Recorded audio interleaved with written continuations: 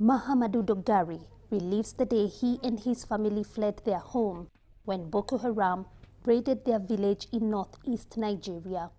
There were gunshots all over our place, he says. They shot at anyone. I took my family and left immediately for the border. Once they were in Cameroon, they'd hoped they were safe. They were wrong. The militants had demanded Dogari's son join them, and he'd refused, so the gunmen came after him. He was sleeping in a traditional bed outside our shelter at the border. When they came, they beat him up with sticks. He got up and recognized them. When he tried to run away, they shot him. Well, Mahamadou and about 17,000 others, both Christians and Muslims, have found refuge here at Minawao camp, where officials say the population has been growing on an almost daily basis. It's about 120 kilometers from the border, but no one feels safe.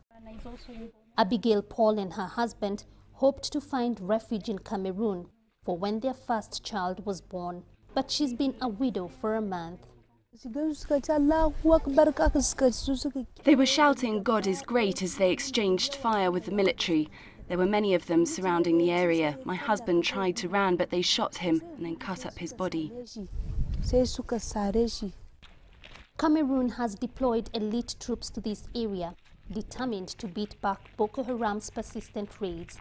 They are dealing with a determined enemy, one that can melt in among these refugees, but one capable of deploying military hardware.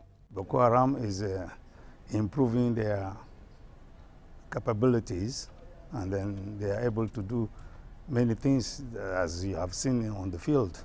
So we are preparing and to face every kind of threat that can happen, either by bike, on tanks, with motorcycles or motors. Conditions here are desperate at times. Cholera and malaria frequently take lives, but They came to visit me. no one dares to go home. Kiyo, CCTV, Minawao, Cameroon.